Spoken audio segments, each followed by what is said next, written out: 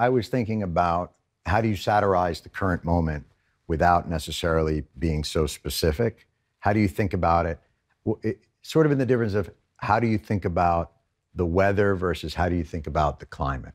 So I was trying to figure out, was there something about the climate of our current political system, the larger systems at play, and how those systems are incentivized that create the kinds of outcomes that we're finding, the sort of more corrupted outcomes. So rather than sort of focusing on, you know, a Trump-like figure or a political figure that's taken off, you try and think about it from a systems perspective.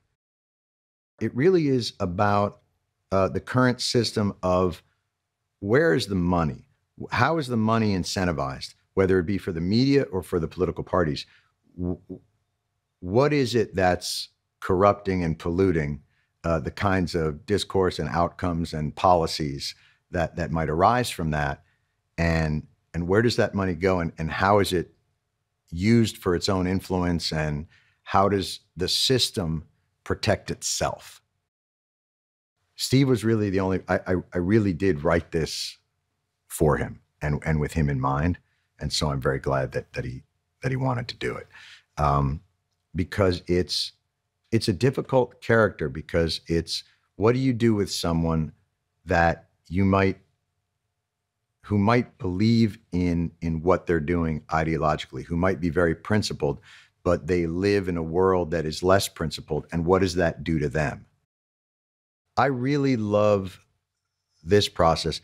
Having come from sort of topical and daily television, which was really fun and challenging in its own way, but forgiving in the sense that, okay, Monday's show kind of sucked, but Tuesday will be fine, or Wednesday, and it just keeps going. And in some ways, this is a more emotional process, because you work on something for such a long time before it's realized.